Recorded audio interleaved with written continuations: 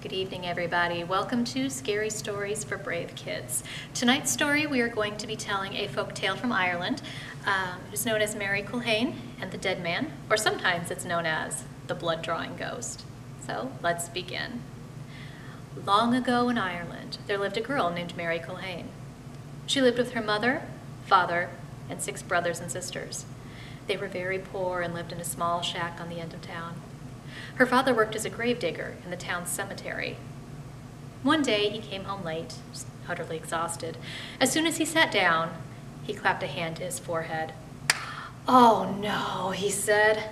"I left my blackthorn walking stick back in the graveyard. I should go back and get it. Someone might steal it." Mary knew that the walking stick was very important to her father. It was the only thing his father, Mary's grandfather, had given him before he died. Mary said, "I'll go get it for you, Father." And then she grabbed her shawl and hurried out the door before anyone could stop her. No one ever went to the cemetery after dark, but Mary wasn't afraid. She had been there many times with her father and knew the graveyard very well. When she reached the gates, a full moon shone bright in the sky. Mary made her way among the graves, being careful not to step on any, for it was bad luck to do so.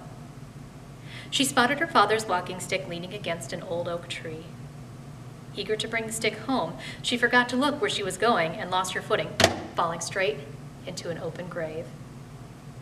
Mary quickly got to her hands and knees, but before she could climb back up, she froze as she felt something crawl on her back. Skeletal fingers curled around her shoulders, and she could feel breathing on her neck. "Ah, Mary," a voice rasped in her ear. "I have been waiting a very, very long time for someone to drop in. Now get up. You must take me into town, for I hunger and I thirst." Mary wanted to tell the creature no, but all of a sudden, her will was not her own. With the creature still clinging to her back, Mary got up and with great difficulty managed to pull herself and the creature out of the grave. She collapsed on the grass, trying to catch her breath. "Get up, Mary," the creature screamed in her ear. "Get up and take me into town." With the creature still clinging to her back, Mary slowly got to her feet and trudged towards the town. When they reached the main road, the creature pointed to the first house they saw. "There, take me into that house so that I may feed." Mary climbed to the first step, then the second, then the third, and then she reached for the door. "No!" the creature cried. "No, not this one. Not this one. I smell the stench of holy water." Mary stepped back down the stairs and started back down the road. The creature pointed to the next house. "That one. Take me to that house so that I may feed." Once again, Mary climbed the steps and reached for the door. "No, no, no," the creature cried again. "Not this one. I smell the stench of holy water. Take me away at once." Mary slowly went back to the main road again, and the creature made her stop in front of the next house. "Yes, this one. Take me into this house so that I may feed." As before, Mary climbed the steps and reached for the door. She waited for the creature to say something, but he didn't. She pushed open the door. "Yes, Mary, this will do. Take me into the kitchen and find me something to eat." Mary plodded down the hall to the kitchen. The creature slid off her back and into a chair at the table. "Be quick about it," he snapped. "I don't have much time." Mary searched the entire kitchen, but all she could find was some oatmeal and dirty water. "Bah! How dare these people not leave me anything to eat? I shall have to teach them a lesson. Mary, let me on your back." Mary did as she was ordered, lifting the creature onto her back once again. "Now, upstairs." Mary tried to stay where she was, for she knew the family who lived in this house. There were 3 boys, all who went to the same school as her, who slept upstairs. But the creature's spell over her was too strong, and she had no choice but to trudge up the stairs. And there in the moonlight, she saw the 3 boys, fast asleep in their beds. The creature slid off Mary's shoulders and pulled out a sharp knife and a cup. He went over to each boy, one at a time, and pricked each one's finger, gathering blood in his cup. With the first drop of blood, their breathing stopped.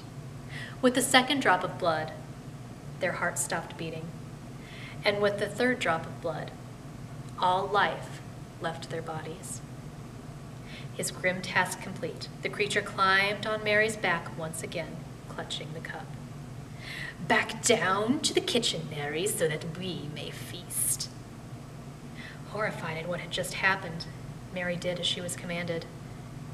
In the kitchen, the creature slid from her back into the chair at the table. He ordered Mary to prepare the oatmeal and to put it into 2 bowls. Once the oatmeal was done, she set it in front of the creature. He took his cup and poured the blood evenly over the 2 bowls. He pushed one of them towards Mary. "Eat this." "No," Mary cried. "Do it, and do it now." Mary picked up a spoon and brought a spoonful of the terrible oatmeal to her lips. The creature nodded, satisfied, and picked up his bowl, slurping up the horrible mixture. While he couldn't see her, Mary put her still full spoon back into the bowl. She quickly untied the neckerchief from her neck and dumped the oatmeal into it. She set down her empty bowl just as the creature finished his. "Ah, you ate it all. Very good. Now clean up so no one knows that we were here." Mary took the 2 bowls and washed them, waiting until the creature looked away to put the bowls and the neckerchief full of oatmeal into the cabinet. "Hurry, Mary," the creature snapped. "I must be back in my grave before morning." Mary walked over and let the creature climb on her back once more. She started back the way they had entered, but the creature hissed, "Sss, no, no, no. We must not leave by the way we came." Evil creatures always had to return by a different path. Mary went out through the back door instead. Once outside, she stopped when the creature started laughing. "Tell me what you see, Mary." "I see 3 hills. They call them the Haunted Hills." "That's right. Do you know why they call them that, Mary?" "I'll tell you. Buried in the middle hill is all of the gold and silver that me and my kind have gathered over the years. And you know, only the dead know about it." This made Mary truly afraid for her own life, now that she too knew about the treasure. "But you will never have that gold, Mary," the creature hissed, "because you ate the bloody oatmeal. You will now be my servant forever." Mary and the creature went on into the night, and as Mary walked, the creature laughed and taunted her, telling her terrible tales that no one should ever hear. Eventually, he began to gloat. "You know, if those boys were to drink of their own blood, they could have come back to life. Oh, but I ate all of my portion, and you ate all of yours, and now all of the blood is gone, and there is no way they can come back to life." As the cemetery gates came into view, a rooster crowed. "Mary, what is that terrible noise?" Mary knew what the sound was, and that it meant that morning was near. But she said, "I think it's just the bleating of a sheep." "Well, hurry, I must get back to my grave." Mary entered the graveyard and started carefully maneuvering around the graves, careful not to step on any, when the rooster crowed again. "Ah, that noise again. Mary, what is it?" "It's nothing but a dog barking."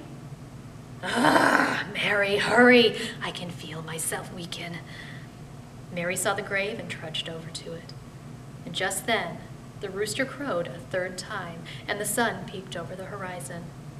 The creature fell from Mary's back and into the grave.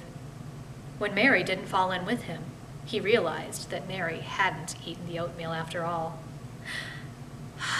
"Well played, Mary," she heard his voice say. "If I'd known you were going to live this night, I never would have told you about my gold."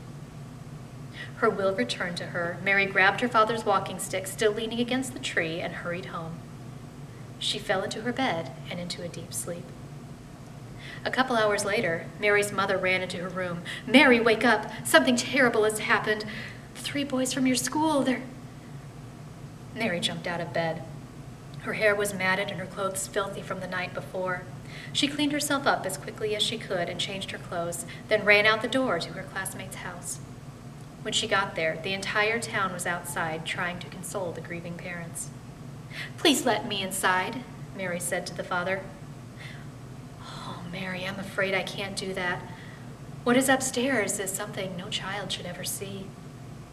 "You don't understand," Mary cried.